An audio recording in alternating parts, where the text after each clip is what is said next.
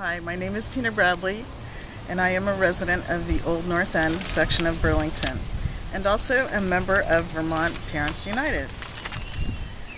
In 2010, while walking to work, I stepped off the sidewalk and broke my right foot. In September, while healing, I fell at work and sprained my left ankle. While healing from the sprain, I refractured my right foot.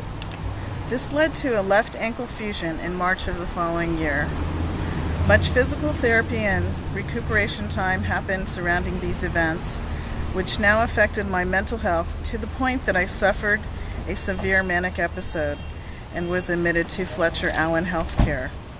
For the first time in my life, I was hospitalized for psychiatric symptoms. I remained at SHEP 6 for a 3-week period. During this time, my ex-husband gained custody of our son, Keanu, even though he had no residence of his own. My son spent just over a year staying with my stepson, Frank, and his family while I rehabilitated myself mentally, physically, spiritually, and emotionally.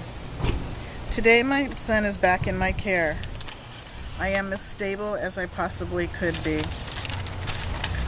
My son and I are living happily in the Old North End. He is a healthy, happy, pretty well-adjusted 14-year-old looking forward to high school at BHS.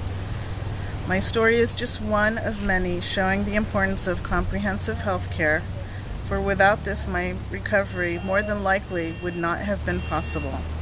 This is why I feel so strongly about mental health being included in universal health care, but not to the exclusion of other health care needs. Thank you.